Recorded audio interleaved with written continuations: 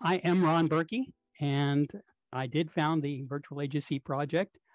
One evening in April of 2003, while watching the movie Apollo 13, I was struck by the idea of sharing what I thought of as the Apollo experience. To me, that meant running the original Apollo flight computer software on personal computers. Preserving the software didn't occur to me because I imagined finding it already online. But I was mostly wrong about that. Nowadays, preserving the software for the various onboard computers of the Apollo and Gemini missions from the 1960s and 70s is a big deal for me. Today, I'll concentrate on the Apollo Guidance Computer, or AGC. One was installed in the Apollo Command Module and another in the Lunar Module, or as it was originally called, the LEM. Later on, I'll have a few remarks about the Saturn V's computer as well. The AGC was developed by MIT's Instrumentation Laboratory, today known as Draper Labs, and manufactured by the Reytier Corporation. Because of time, I'll have to ignore the many interesting details of the AGC and its software, so I'll talk almost entirely about preservation of the software. But given that there were 20 Apollo missions, more or less, with separate software for the LEM versus the command module, that's still a lot of software preservation to discuss. Here on the left, we see the interior of an AGC. On the right, we see the astronaut's interface to the AGC, the display keyboard, or DISKey. By modern standards, the AGC had a pretty novel design. It was very slow and had a very small memory. On the other hand, the real-time, multitasking, fault-tolerant executive software was quite sophisticated, given the limited hardware resources available. In fact, nearly 2,300 AGC software versions have been identified. We're looking at their evolutionary tree. As far as I know, the development began with software called Eclipse in 1963. Eventually, command modules were loaded with software having names like Corona, Sunspot, Solarium, Sundisk, Colossus, Comanche, Artemis, Skylark. LEMs, meanwhile, had Sunburst, Sundance, or Luminary. And there were ground test versions such as Sundial and Aurora, and engineering versions like Shepparton, Zerlina, and Diana. In my opinion, software preservation is about more than archiving source code. It's about the documentation needed to understand the design, use, and evolution of the software. It's about having access to software development tools yourself, which in this case means being able to assemble the source code into an executable. It's about being able to run the executable and to do so in the intended context, which in this case means to fly simulated but otherwise authentic Apollo missions. How do you get the source material in the first place? In a word, beg. And you have to know who to beg and how to beg. But at the moment, I'd prefer to talk about what happens after we have the source materials in hand. Understand first that nobody ever hands us machine-readable source code. We have to come up with that ourselves. Depending on the situation, so far we've used 3 different methods to do that. Let's start with the most common scenario. It starts by getting access to a hard copy of a so-called assembly listing. That's a printout made by the Apollo developers when they assembled the source code 50 or 60 years ago. It's usually a stack of 11-inch by 14-inch fan-fold paper a couple of inches thick. About 1,500 pages are devoted to the source code, and about 150 pages are a so-called octal listing of the executable produced by the assembler. How does the hard copy turn into a scan? You can use a commercial service if you can afford it and if you can trust the service to handle an irreplaceable historical printout. Or you can use a digital camera. I like hanging the printout vertically and triggering the camera by remote control, but know how to properly configure the camera's white balance settings, which unfortunately I did not. Nowadays, a book scanner may be better, but there's a trick involved because the best path for the fan-fold paper is under the scanner, which normally would be sitting directly on the table. I use a homemade platform that leaves a gap between the scanner and the table. Also, a frame or registration marks may be useful for software that post-processes the images after you've scanned them. Although these days, with the right setup, your smartphone's camera may be even better than a book scanner in some ways. Do we use optical character recognition software to turn the scans into machine-readable source code files? No, we do not. My slogan, OCR is no CR. Why? Well, OCR works best when you start with hard copy having very good print quality. The printouts we work with seldom have that. Perhaps the worst thing is that modern OCR software seems to rely heavily on dictionaries specific to the languages being recognized. It's like autocorrect on your phone, and you know how well that works. Imagine how well it would work if your autocorrection dictionary was for the wrong language. Instead, a team of volunteers manually transcribes the source code and separately transcribes the octal listing of the executable. We then process the transcribed source code using our modern assembler and compare the executable produced by the assembler to the transcribed octal listing. If there are mismatches, we correct the transcription, and we just keep doing that until the executable is perfect.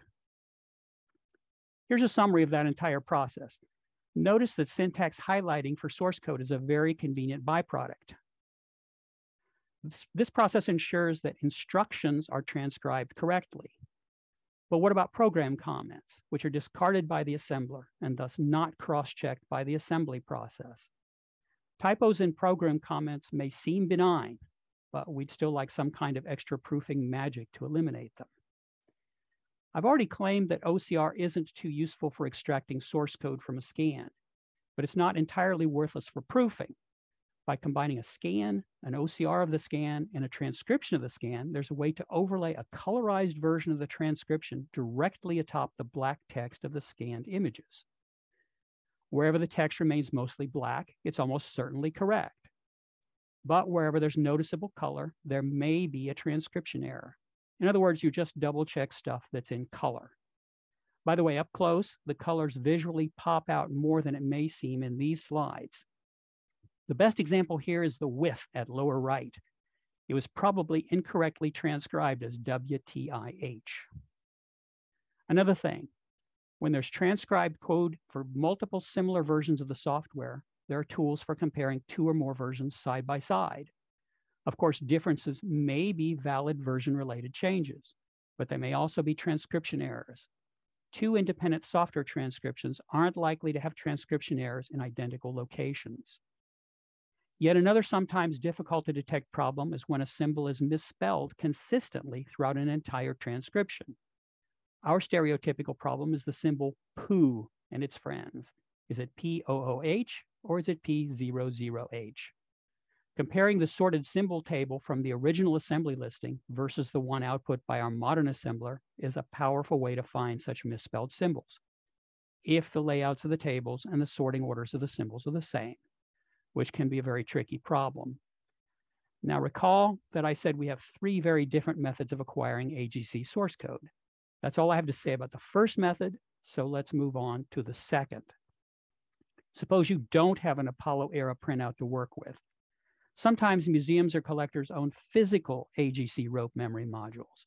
These are cartridges of read-only memory, up to 6 of them per AGC, that hold the executable software. Sometimes those owners can be persuaded to give us access to them. We're able to dump the contents of the modules, creating an octal listing of the executable. These modules have built-in parity bits and checksums for extra confidence that dumps are valid. We can disassemble such a dumped octal listing to get rough, imperfect source code for that AGC software version.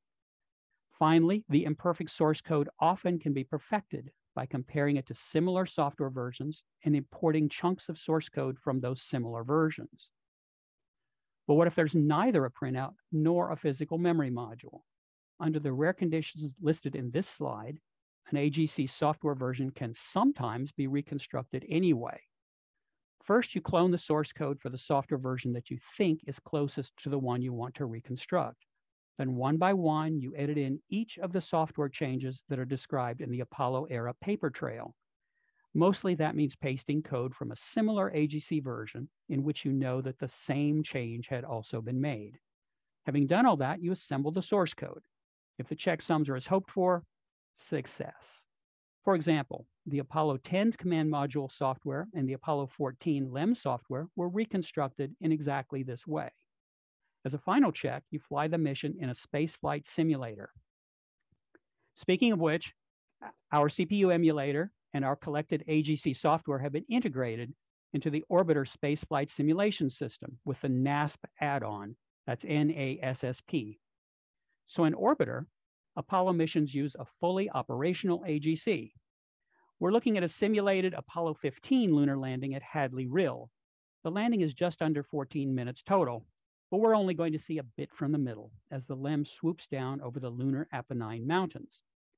For this mission, the LEM's AGC runs software known as Luminary 210, and specifically it's using the sub-programs called P63, P64, and P66.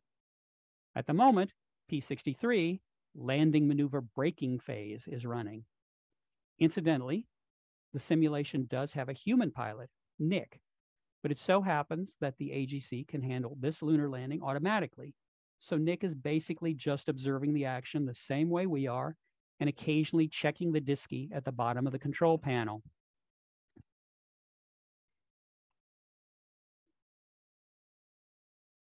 The P63 program is now nearing its end, after which it will automatically transition to program P64, landing maneuver approach phase, at which point the LEM will pitch over, but I'm going to end the simulation when that happens, so we'll miss the rest of the landing.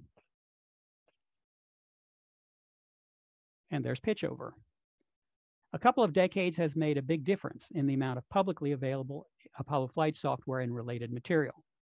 2 AGC software versions have turned into over 30, representing the full AGC software needed for 10 different Apollo missions. And a couple more missions seem to be on the way as I speak.